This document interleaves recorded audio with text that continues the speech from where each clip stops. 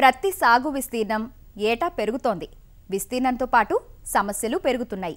కాయతొలుచు పురుగుల్ని తట్టుకుని మంచి దిగుబడులివ్వాల్సిన బీటీ రకాలు ఇటీవలి కాలంలో గులాబీ రంగు పురుగుకి లొంగిపోవటం శోచనీయం. 3 ఏళ్ల క్రితం కనిపించిన ఈ పురుగు తాకిడి అంతకంతకు పెరుగుతోంది. గత సంవత్సరపు అనుభవాలతో ముందుగా ఊహించినట్లుగానే గులాబీ రంగు పురుగు దాడి ఈ ఏడాది ఎక్కువగా ఉండి నెమ్మదిగా తీవ్రత పెంచుకుంటూ కలవరపాటుకు గురి చేస్తోంది. శాస్త్రవేత్తల సూచనలతో కొంతమంది రైతులు ముందు జాగ్రత్తలు తీసుకున్నా అవగాహన లేక చాలామంది పట్టించుకోలేదు. దీంతో నష్టం ఎక్కువగా ఉందంటున్నారు పలు ప్రాంతాల రైతులు.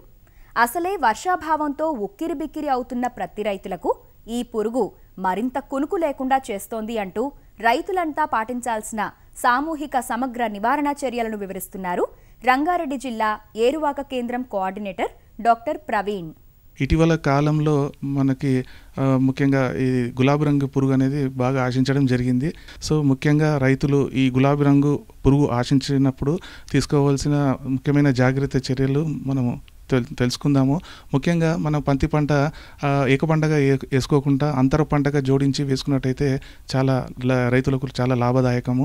5 వరుసల పత్తికి 1 వరుస మనము కందిని వేసుకున్నట్టయితే ఇది మిత్ర పురుగులని ఆశించి అదేవిధంగా భూమిని సారవంతం చేసే అవకాశం మనకుంది. పురుగు తాకిడి వచ్చినప్పుడు పువ్వు అనేది గుడ్డి పువ్వు మనకు వంకరగా తిరగడం కనిపిస్తూ ఉంటుంది. అదే మనకు ఇండికేషన్ గులాబీ రంగు పురుగు అటాక్ అయినట్టు. అది 40 నుండి 50 రోజుల వయసులో ఉన్నప్పుడు మనకు ఇది అటాక్ అనేది మనకు కనిపిస్తుంది. అది చూసినప్పుడు రైతులు కొద్దిగా అప్రమత్తంగా ఉండి ఎకరానికి 6 నుండి 8 వరకు మనం లింగాకర్షణ బుట్టని అమర్చుకున్నట్టయితే ఇక్కడ మనకు పురుగు ఉనికిని అనేది మనం చాలా వరకు గమనించుకోవచ్చు.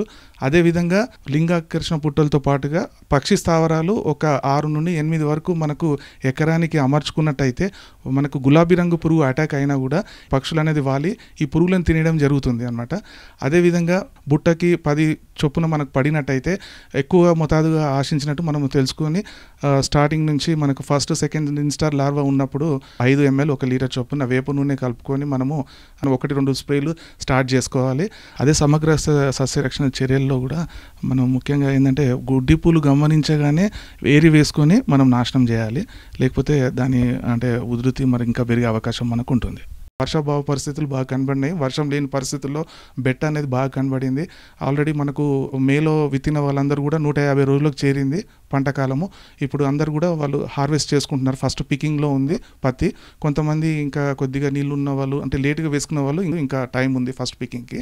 సో నెక్స్ట్ సీజన్లో రైతులు చేపట్టవలసిన చర్యలు ఏంటంటే ఇప్పుడు పత్తి హార్వెస్ట్ చేసిన తర్వాత భూమిని మనకు కొంచెం బాగా దున్నినట్టయితే మనకు లోపల ఉన్న కోశ దశలు కానీ మనకు పురుగు కానీ దాని ప్యూప కానీ ఇవన్నీ కూడా బయటపడి ఎండిపోవడం జరుగుతుంది.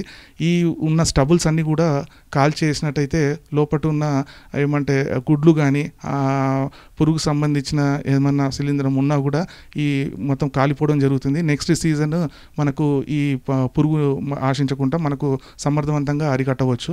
అదేవిధంగా ఒకవేళ మనకు ఆ స్టబుల్స్ని మన వేరే దానికి రీసైక్లింగ్ చేసుకోవడం కానీ మన వర్మి కంపోస్ట్ తయారీ కానీ భూమిలో కలియదున్నే విధంగా రైతులు కొంతమంది చేస్తూ ఉంటారు. ఆ స్టబుల్స్ని క్రష్ చేసుకొని పౌడర్ ఫామ్లో చేసుకునే విధంగా చేసుకున్నా కూడా మనకు ఏమీ నష్టం లేదు. లోపల ఉన్న అవి అన్నీ కూడా మనకు క్రష్ అయిపోతుంది, పౌడర్ ఫామ్లోకి వెళ్ళిపోతాయి. కాబట్టి మనకి ఏమీ ప్రాబ్లం ఉండదు.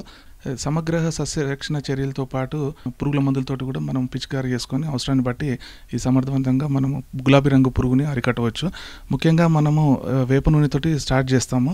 అదేవిధంగా ఉధృతి ఎక్కువైన కొద్దీ మనం ఇమామెక్టిన్ బెంజోయేట్ అనే మందు 0.3 grams పురుగుల మందు కలుపుకొని పిచికారీ చేసుకొని సమర్థవంతంగా అరికట్టవచ్చు.